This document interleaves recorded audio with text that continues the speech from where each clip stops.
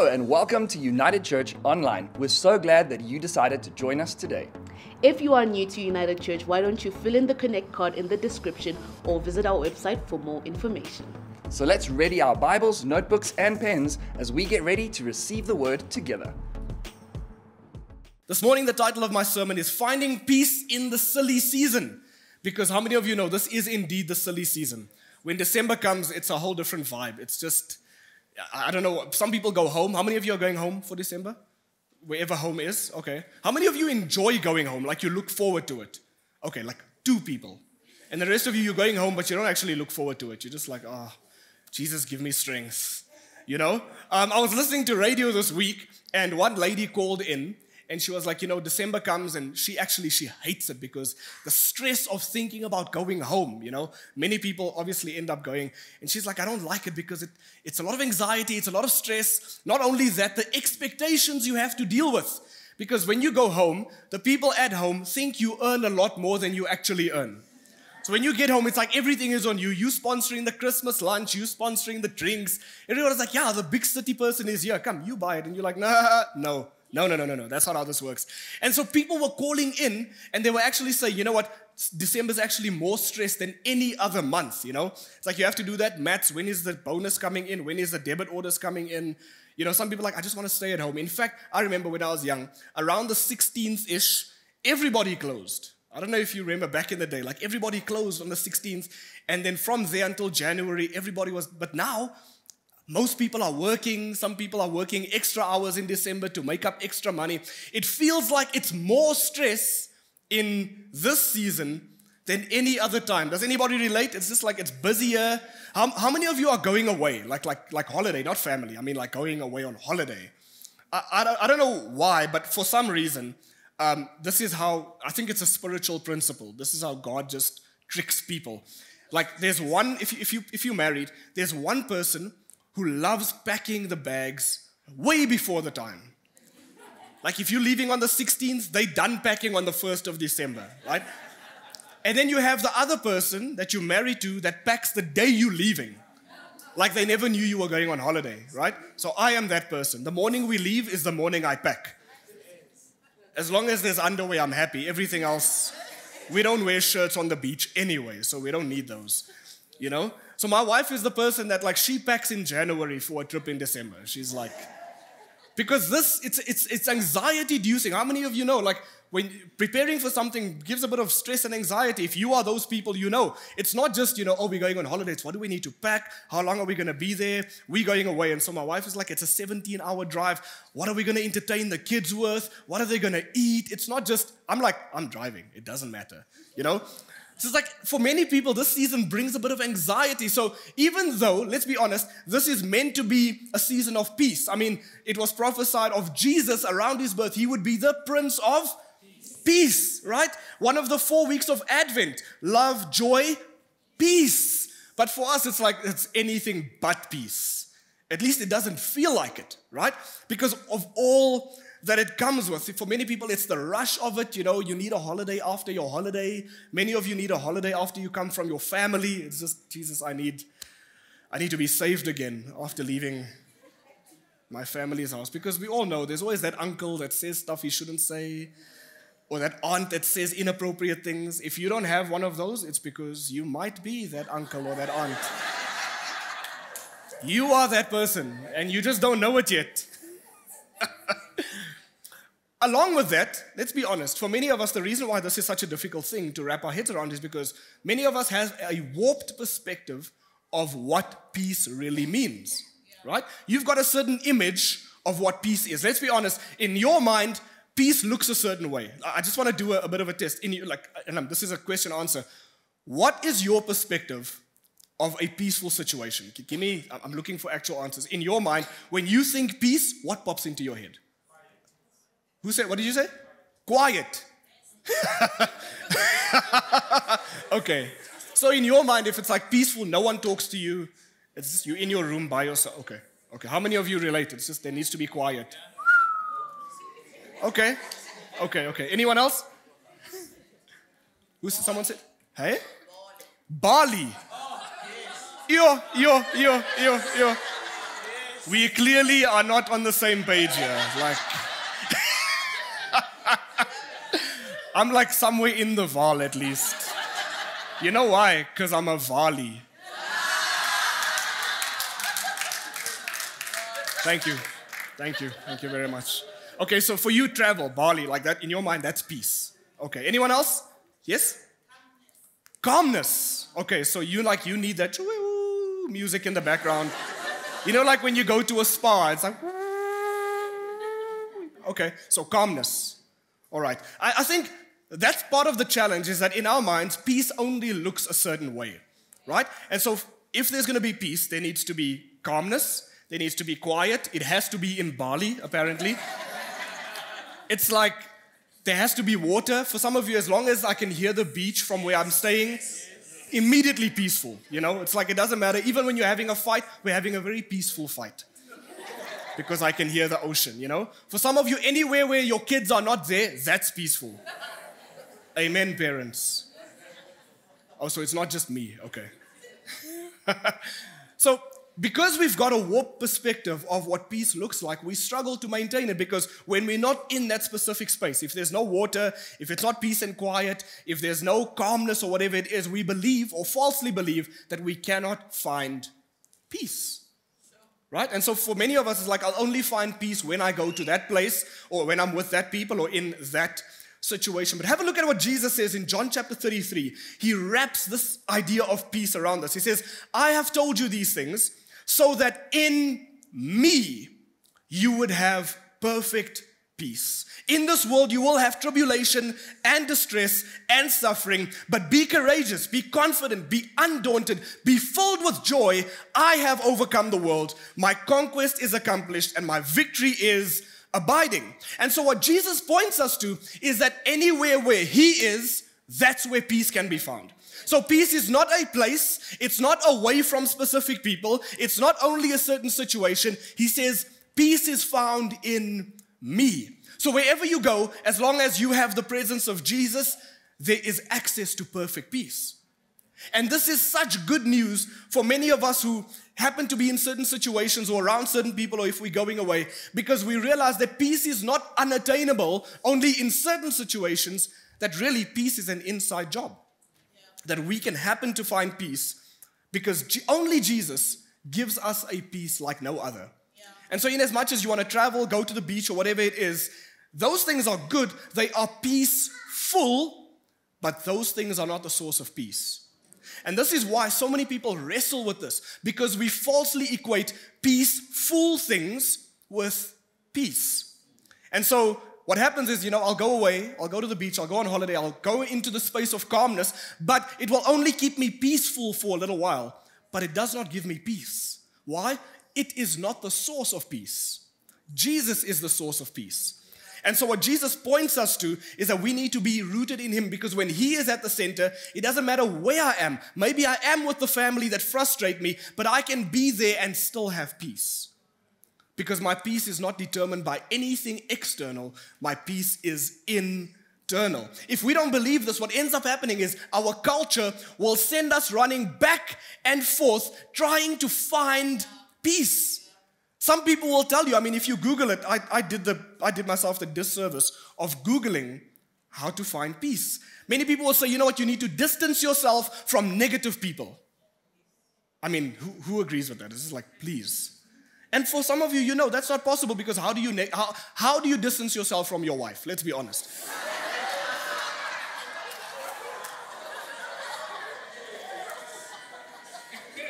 That's not me, I'm just saying, for some people. It's like, Pastor, I want to distance myself, but they live with me.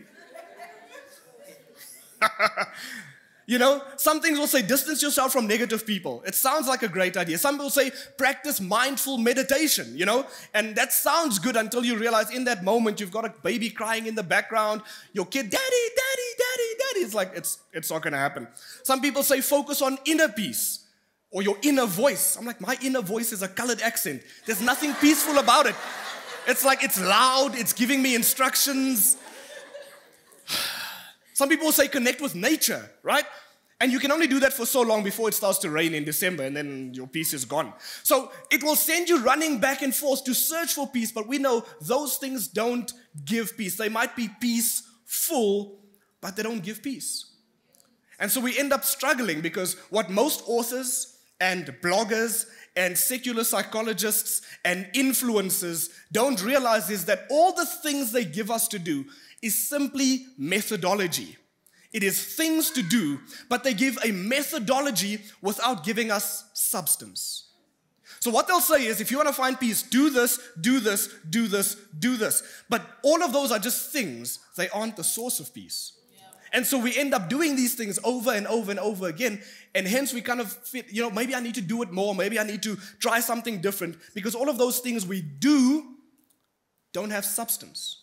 So they'll say, practice mindful meditation. Sounds great, but meditate on what? They don't tell you what to meditate on. Just meditate on what? On nothing. No. There needs to be something I am meditating on. There needs to be substance. They'll say, clear your mind, right? Don't think about this. I can't just clear my mind. We can't just do that. How many of you try to not think of something? In fact, on the count of 3, try to not think of anything. 1, 2, 3. What happens? You think about not thinking. You're not thinking, right? That's not the goal. The goal is replace this thought with a better one. That's maybe a better approach. They'll say things like, escapism. If you refrain from certain spaces, places, and things, all that is escapism. I'm escaping the situation. Guess what? I'm going to come back to it. And what happens to my peace then? It's like, if you just get out of that environment, you'll find peace. And then when I go back to work on Monday morning, work is still there, and that same manager is there, along with all of those colleagues, back there. Peace gone. Dololo peace. Some people will say things like minimalism. Cut these things out of your life. The more you cut out of your life, the more peace you'll find. But let's be honest, for some of us, that can only work up until a certain point, and then you can't find peace in just saying goodbye to certain things. So we need to go to Scripture to find out, God, if I want to find true peace, I can't do it the way the culture dictates, because the culture will have me running back and forth. However, the pathway to the peace that Jesus gives is different. It's not like culture. Jesus doesn't just give us things to do, he gives us himself. John 14 verse 1 says this, don't let your hearts be troubled. Trust in God and trust also in me. So when our trust is in him, he gives us what no one else and nothing else can give us. And so if we're going to run and search for peace, we need to run to him first. I love what Timothy Keller says when he speaks on peace. He writes this in a book called Walking with God Through Pain and Suffering. And the context there is peace. He says, the peace of God is not the absence of some thoughts, but the presence of God himself. So it doesn't matter where I am. If God is there with me, that's where peace can be found. Because God's presence is what brings peace. So how then do we go on this journey of accessing God's peace, not the culture's peace, not the psychologist's peace, not the influencer's peace, but the peace that only God can give? Paul gives us an idea as he writes. One of the biblical authors, Paul, writes to the Philippian church, and he writes on finding peace. And have a look at what he says, Philippians from chapter 4. And this is so short and so simple. We'll finish the sermon afterwards. He says this, don't worry about anything. Done. It's been a good sermon. Father God, we pray this morning. If only it were that easy, isn't it? If only it was just like, don't worry about anything. If you want to find peace, don't worry. Done. Leave. No. He says, don't worry about anything. Instead, pray about everything. So, according to Paul, one of the first ways that you and I can walk towards peace starts with our connection with God, because that's what prayer is. For people who see prayer as transactional, it's difficult to access God's peace because they're not connecting with God, they're simply transacting. Yeah.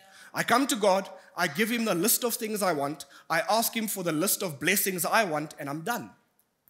But Paul says that's not really what prayer is meant to be. Prayer is meant to be a time when we come before God, we connect our heart to God's heart. What happens? I give him my anxiety. All the things that are causing me to be anxious or stressed or whatever it is, I can lay that down before him. So God, I'm in this situation. And I just like to lay this before you. I mean, this work situation, relational situation, family situation, whatever it is, whatever is drawing from our inner peace, God, I'm laying that before you. And not only do I give him my heart, I receive from his. So God, I want you this morning to give me your peace, give me your calm, give me your spirit, give me of yourself. So in that moment, we are connecting our hearts to the hearts of God. Without that communion and connection, prayer will only ever be transactional. I come, I make my list, I give him my list of blessings, and I leave, and I'm done. But that's not what it is. So Paul starts there. He says, if we're going to journey towards peace, it starts prayerfully. There has to be a connection between us and God. There's no ways we can get the God of peace without God himself.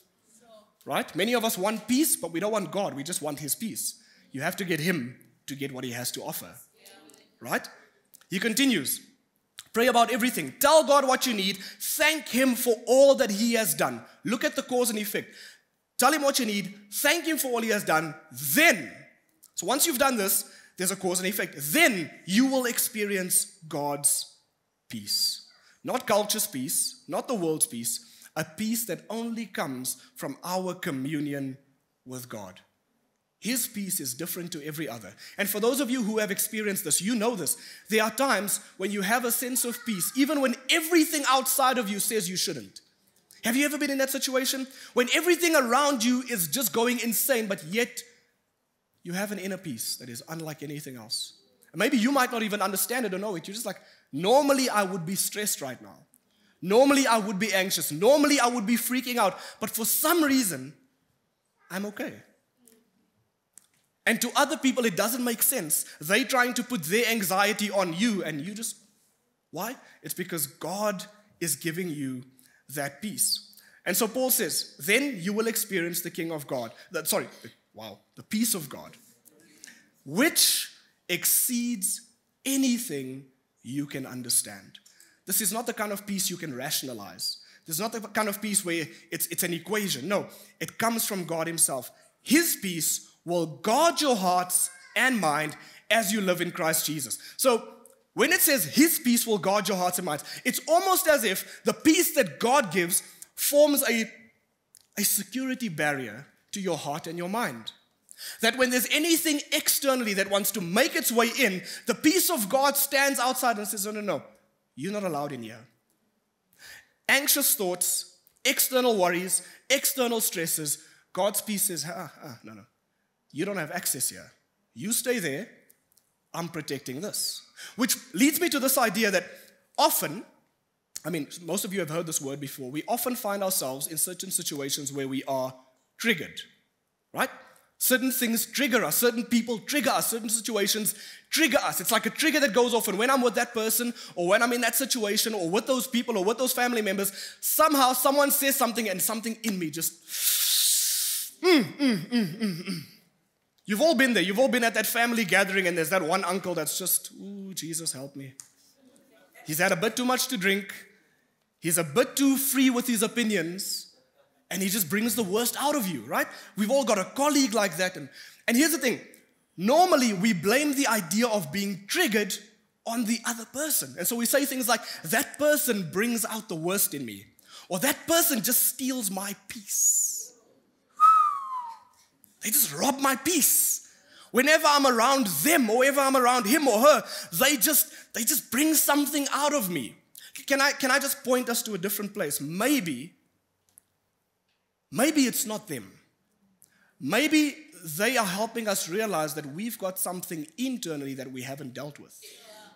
Maybe the issue lies in here instead of out there. Because here's the trajectory. What culture says, if there's anyone that robs your peace, anyone that steals your peace, what do? You cut them off. Yes. Cut those people off. Cut that uncle off. Cut that family member off. Cut your colleagues off. What happens? We are essentially just making our world smaller and smaller and smaller and smaller. And we end up never really dealing with what is inside. And let's be honest, the cutting off process is the easy process. I just don't see them anymore. I delete their number. I just don't go to that person's house. I don't just go to that area. I stay away from that mall. And all that happens is my world becomes smaller, but I don't grow. Because I never really learn how to deal with what God wants me to deal with. But if the opposite is true, if I find myself triggered, I realize, ooh, that person said that and I felt a certain type of way about it, I can go to God and say, God, why did that bring out this response in me? Why did that make me angry or upset or furious or whatever it is? And God can begin to show you, oh, there's something undealt with here. There's something inside of you. And when we lay it at His feet and He works on it, guess what? Later on, next time, next year, whatever, when that person says what they said, I can hear it without it triggering something in me. Why? Because I've had to learn to deal with this, and they just need to learn to deal with themselves. And so the idea of being triggered is more a reflection, less on the other person, and more with the condition of my heart. And so next time you find yourself being triggered, ooh, that person triggers me, that should be a response. Oh, hang on. Why? They don't have the power to trigger me. There's something in here. They didn't steal my peace. I allowed them to. People can't steal things we don't allow them to. And another way of saying it is this: the world cannot take something that it didn't give you. So we give the world too much credit. This person, that colleague, whatever, we give them so much credit because they stole it. No, they didn't steal it. You gave it up. Right? People can't take stuff that we don't allow them to. They can't take it because they didn't give it to us. If God gives us peace, someone else can't take what God gave us. Right? And so this is something worth thinking about. And so Paul mentions this. And so Paul says, God's peace will guard our hearts and minds. His peace will stand guard over us. And then he goes on to the next section. He says, and now, dear brothers and sisters, one final thing. So he started with prayer, then he moves on. Fix your thoughts. So once we've worked on our connection with God, we've prayed, we've connected with Him, we've laid these things down before Him, Paul says the next step then is to watch what happens in here. Because what's in here will make its way to here. So he says, what we need to do is we need to fix our thoughts. Watch what you think about. Fix your thoughts on what is true, honorable, right, pure, lovely, and admirable. Right? So we need to be the ones to take stock of what happens in our minds. And that's another challenge for many people, because what we don't realize is that I take myself everywhere I go. So I think peace is found in a situation, but here's the thing. If there's turmoil here and here, no matter what happens outside here, there will always be turmoil in here. Why? Because you're just taking this turmoil to the beach. And you're taking this turmoil to the mountains. And you're taking this turmoil to Bali. You're just upset in a different location. But you haven't dealt with what's happening in here and in here. But the opposite is true. If I've dealt with what happens in here and here, it doesn't matter what's happening around me. There will always be peace in here and in here. Because my external circumstances do not affect what is happening in my heart and in my mind. So, fix your thoughts on what is true, honorable, right, pure, lovely, and admirable. Think about things. What we think about, what we entertain, the way we think is vital, because what popular psychology or whatever will tell us is, you know what, empty out your thoughts. But in reality, it's not emptying out your thoughts, it's replacing them with something of deeper value, right? With thoughts that are more true and lovely and admirable, like Paul says. So it's not don't think of anything, because we can't do that. It's thinking on the right things. What are those things? We need to be thinking on the promise of God, the character of God, and the word of God. That's what brings peace. Let me give you an example. So Shani and I, my wife, we were going through a season of vision offering over the past month or two, and some of you might remember. And so we were busy chatting, and we were like, what should we be giving? Because we firmly believe in leading by example. We would never ask people to give anything that we ourselves haven't committed to. So we're going back and forth, and we're talking, and we realize that there's a lot of stuff happening in our lives. We've got a lot happening. There's a renovation at our home. We've still got the hospital to pay off from the birth of our daughter. And so we end up coming up with an amount that's fairly small and within reach, right? And then my wife goes and she does a lot of amazing things, except when she does this. She comes back and she's like, hey, I don't think that we did the right thing. I don't think we committed to giving the amount that will stretch us. We committed to giving what is within our reach. But we didn't stretch ourselves. That wasn't sacrificial giving. That was comfortable giving. And so we went back and forth and we spoke and we're like, okay, let's do this. Let's go and we fast and let's pray and let's just give what we feel God is leading us to, right? That's a better approach. So we went and we fasted and we prayed like good Christians should. And eventually we realized we were making a decision based on our limitations, not so much stretching ourselves. And then what happened was when we went through this process, we started thinking of every time God has been faithful to us. And we started thinking about times when God came through, and we thought about times when God provided, and we thought about previous situations like last year's vision offering, and God provided the seed that we needed to sow. And suddenly we realized, no, we can't shrink after God has stretched us. And the thing was this, is that it's not that we didn't think, it's just that we thought about the right things. We thought about God and how faithful He has been. We thought about His word and how God said, I will never leave you nor forsake you, right? And how God says, I will give seed to the sower, right? And how God says, those who fear God will lack no good thing, right? And we began to reflect on His word and said, well, if you say this in your word, then we don't have to fear what happens. We can just act in obedience knowing that you've got this beyond our action. And we began to reflect on God's previous victories in our lives when He came through for us there and there and there, and how He provided and how He sent the right people. And we just realized, hey man, God's got this. I believe it is Charles Stanley that says, obey God and leave the consequences to Him. And so what happens after all of that, you know what happened? Is we found peace in being able to commit to giving what we felt we needed to give. That peace didn't come because we searched anywhere. That peace came because we fixed our thoughts and we thought about the right things. And this is true for you and I. Whenever we find ourselves in a situation that brings about tension or anxiety or stress or whatever it is, how often do we go back and say, okay, God, this is what I'm really stressed about, but your word says that you will protect us. For those of you who find yourselves stressing over safety, your word says that you will provide for us. For those who find themselves in a position of being anxious about provision, right? That whatever we're stressed about, we can go back to God's word and begin to think about those things. Pondering on the thing we're stressed about won't lead to peace. In fact, it will do the opposite. It will multiply our anxiety, right?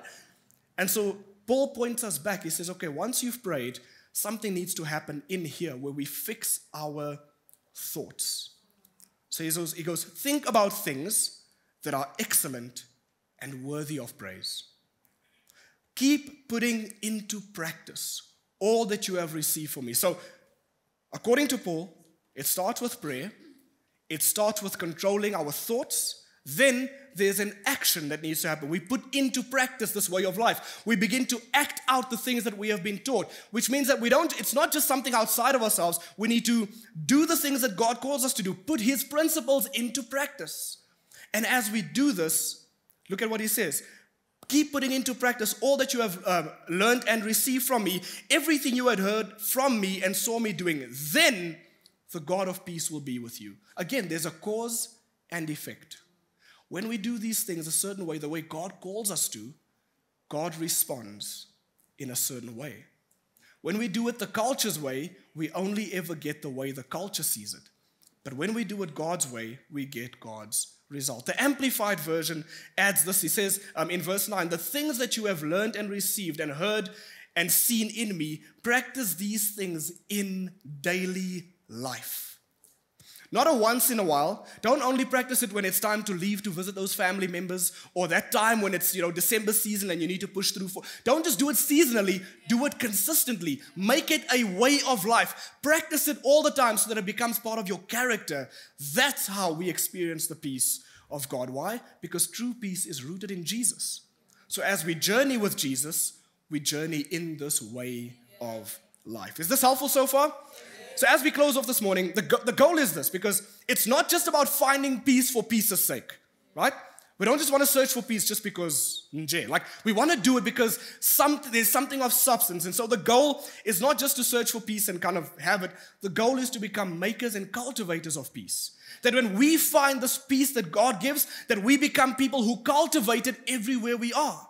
That means that once we've processed this, we've dealt with it, and we've got a sense of peace, and we now live with it. Listen, wherever I am, peace will be there, because I take God with me, right? Then I'm no longer dictated to by my circumstances, but I have the ability to influence my circumstances. When I'm at that family gathering, if I'm there, hey, I'm the person that is a non-anxious presence. It's okay, right? When I'm there, I don't know, maybe you've heard this. I've seen certain people that when they're there, you just know things are going to be okay. It's just like they just have this calmness about them. Like they don't freak out, they don't stress, right? These people, we love them, but also they're very annoying sometimes. Because sometimes you freak out, you're like, can you just match my energy so that I don't feel crazy? And they just like, it's almost like they just go through life floating around. Just like, here's peace for you, everybody gets peace. It's very annoying. But we love these people. So, Jesus, in the Sermon on the Mount, Matthew chapter 5, he starts off the Sermon on the Mount by redefining what it means to be blessed. So, blessed are those, blessed are those, blessed are those. He repeats different things. In one of them, he says, blessed, in the Amplified it adds, spiritually calm with life joy in God's favor. So, in this context, that's what it means. So, blessed are the makers and maintainers of peace, for they will express his character and be called sons of God. Blessed are the makers and maintainers of peace. I don't know if you know this, but scripture gives a distinction between peacemakers and peacekeepers. It's not the same thing. Many of us aim to be peacekeepers, which really is another word for being diplomatic. So what is a peacekeeper? A peacekeeper is simply someone who wants to keep others happy. So maybe you're one of these people that when you go and there's an anxious situation at home and family is getting tense, you're the peacekeeper. So you just want to make sure everyone's happy at the expense of your own peace. So you're the one you run around, you want to make sure, are you guys okay? You guys are fine, okay? Have you eaten? Okay, great. And you run around, are you guys okay? These people are fighting with those people. I'll keep them in separate parts of the yard and I'll be the person that, And you, at the end of the day, you're wrecked and you're tired and you're anxious and you're not at peace. Why? Because you've just been keeping peace. But peacemaking is something different, because peacemaking requires a little bit of confrontation. I don't know if you realize Jesus was a peacemaker, not a peacekeeper. He's the one that would confront anything that would rob peace in the kingdom of God. So when he goes into the temple, if he were a peacekeeper, he would go into the temple, see people selling stuff and be like, sorry guys, sorry, listen, I don't mean to disturb you, but is it okay if you guys just pack up your tables and just go sell somewhere else? Just for a little while. Listen, I just want these, you know what, you can still sell. I don't want to offend you. Look, you can still sell. Just sell on the other side of the temple wall, okay? Like, that's peacekeeping. Like, just let's make sure everyone's happy. Peacemaking is like, hey, food, just takes the table. Did you see how I nearly lost my glasses there? And he just, why? Because for him, it's about confronting the things that are robbing people's true peace. So for those of you, the journey towards peacemaking means that maybe when I finally go home, I know there's going to be tension. But I'm the one that calls both parties together and say, guys, we need to talk about this. We need to resolve this so we can all live peaceably. Not just maintaining the status quo, but we need to be the people who confront it and say, listen, it's not okay. It's not okay that everyone is okay with that uncle who says it and we all just kind of turn a blind eye and just like, you know how he is. He's just had a bit to drink. He'll be fine. He doesn't really mean it. Look, he's not racist. It's just when he's had something to drink, he says something. We all know someone like that. Huh? No, that's peacekeeping. Peacemaking is him, and you can't say that around this table. There are kids here. It's confronting what needs to be confronted so that peace can reign in that environment. And so Jesus says that is what it means to be blessed are the makers and maintainers of peace. The goal is to find peace so that we can cultivate peace. Not find peace so that we can have peace and everyone else can sort themselves out. I'm at the family gathering, everyone's fighting him and I'm fine. I'm in the corner on my camp chair watching it, maybe Instagramming it or live tweeting it as it happens. I'm chill. No, that's not what it means to find peace. Finding peace means I now am a catalyst to bringing peace in my environment, in my workplace, in my family, with my friends, or whatever it is. When I'm there, I'm the one who brings peace. That's the goal for you and I. And what this is going to require, this is what, there are some psychologists, and I learned it from a guy called Peter Cicero. He uses the word becoming differentiated. Right? And it's this concept that we are differentiated because our inner world is completely separate to our outer world. Meaning that I can be completely at peace even though there's turmoil around me. I am differentiated. I don't let external things rob me of what God has placed on the inside. I am a non-anxious presence. Because the peace of God is so entrenched in me that no matter what happens, people can be freaking out, I'm the one who brings calm. The goal is for all of us to become highly differentiated. We aren't easily triggered. We aren't tossed back and forth by situations and circumstance. Every time there's a setback, we're in tears, we need friends, we need counseling. It's just, no. We're not those people. We know how to handle things. We are grounded. We aren't easily triggered and offended. We are stable and able to hold tensions and tough conversations with confidence without losing a portion of ourselves. Isn't that an amazing thing to work towards? That our families know, if anything needs to be resolved, let's call that person. They know how to mediate well because they are grounded and they are well differentiated. That's the goal of finding peace. This is why it's so important for all of us to go on this journey. Don't just ignore it. Don't just cut people off. I'm not visiting those family members. I'm not seeing those friends. Don't cut it off. Deal with what needs to be dealt with so we can cultivate health. Amen. Will you help this morning? Yes. Father God, we pray that as we journey towards peace, God, this journey can only happen with you at the center. And so firstly, we need to start by repenting. God, we are so sorry for the times we've run seeking for peace in things that bring more anxiety. Forgive us for the times we thought that peace would be found in another relationship or with another person or in a specific place. Father, forgive us for the times we have been deceived into thinking that peace can be found in anything outside of ourselves. God, may you help us realize that peace is found in you.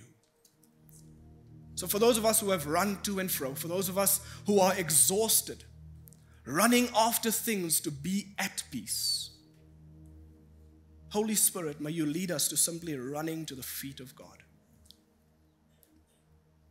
Father God, we pray that in this moment, even now, I believe that you are speaking to people, drawing them closer to yourself.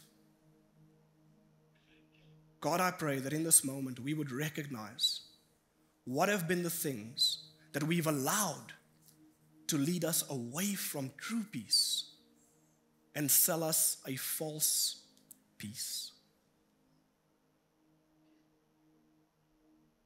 Father God, I pray that we would start at your feet, communing with you, having the courage to take what is bringing anxiety in our hearts and placing it before you, and then receiving all that you want for us, the love, peace, the joy, the kindness, the patience, the gentleness, the goodness, the self-control, the mercy. And may you embed that into our hearts. I pray for those who have lived with this constant stress, constant anxiety of juggling people's feelings and people's situations and trying to be peacekeepers and just trying to keep everyone happy, that they've weighed themselves down. I pray, God, that you would give them wisdom. Father God, I pray that you would give them courage. Then rather than trying to be something, that they would simply be content to point people back to you. May they stop trying to be the source of peace for others, and may they point people to the source of peace, which is you. Father God, we pray that this season, while for some it may bring so much anxiety, so much stress, so much confusion, I pray that we would use this time intentionally to reflect on the Prince of Peace, Jesus himself, who it was prophesied of that he would bring peace. And his peace, his reign, would be peaceful. I pray that we would rest in the Savior. In Jesus' name. God, we thank you, and we love you, and we honor you. In your name we pray. Amen. We trust this message was helpful to you. We'd love for you to stay in touch. So follow us on Instagram at United Church SA or contact us on our WhatsApp number. Be blessed.